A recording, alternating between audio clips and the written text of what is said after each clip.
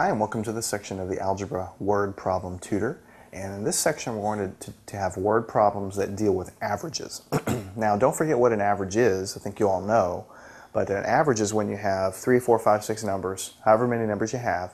The average of those numbers is, in words, it's just kind of like a middle of the road number. You kind of pick the middle of the road number that's representative of the whole group. Okay? And the way you do that is you add up the numbers and you divide by the number of numbers you have, and that's the average number. So this section is going to deal with averages, and you'll have to use that fact. You'll have to use the definition of the average to solve these kinds of problems. So let's just dive into it. The first problem is this. On an exam, a class exam, Jason scores a 97, a grade of 97. Barbara scores an 88, and Jeremy scores a 91. What is the average grade? Okay, so we'll just use our definition. The average, okay, is the sum of the grades divided by the number. So if Jason scores a 97 and Barbara scores an 88 and Jeremy scores a 91, you just add them up and you divide by 3, and that's the average. Okay, when you do this math on the top, you get 276 divided by 3. So the average is 92.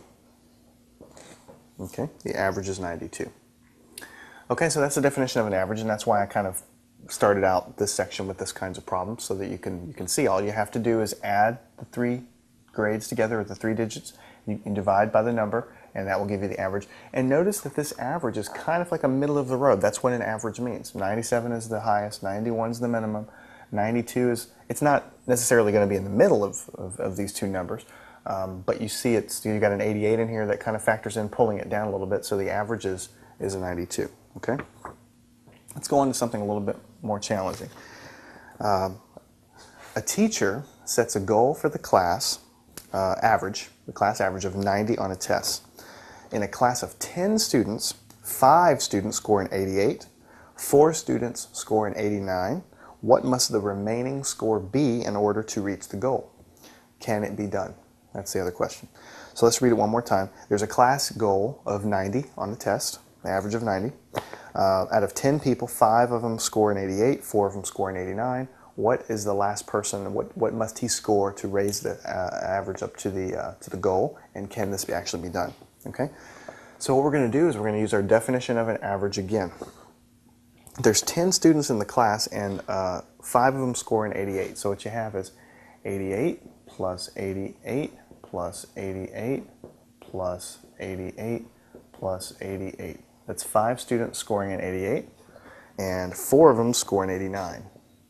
89 plus 89 plus 89 plus 89. Okay?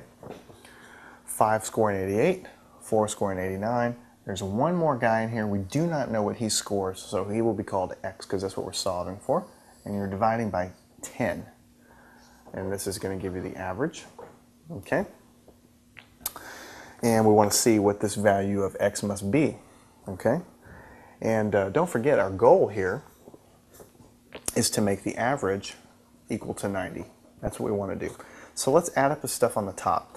88 plus 88, blah, blah, blah, all the way up through 89 gives you 796. That's what all these numbers added up together are, plus X divided by 10, and the goal is 90.